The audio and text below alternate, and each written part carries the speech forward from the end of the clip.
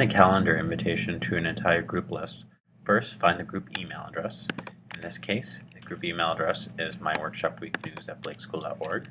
And I copy that email address, and then I'm going to go ahead and open up the calendar service located at the top black bar of the screen.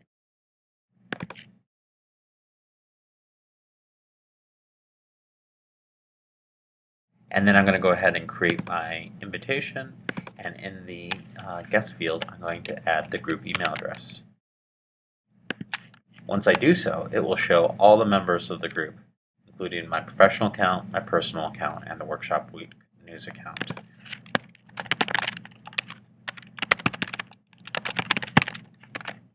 Once I click Save, it will ask me if it's okay to send notifications to all members, and in this case my personal email address and the members of my organization.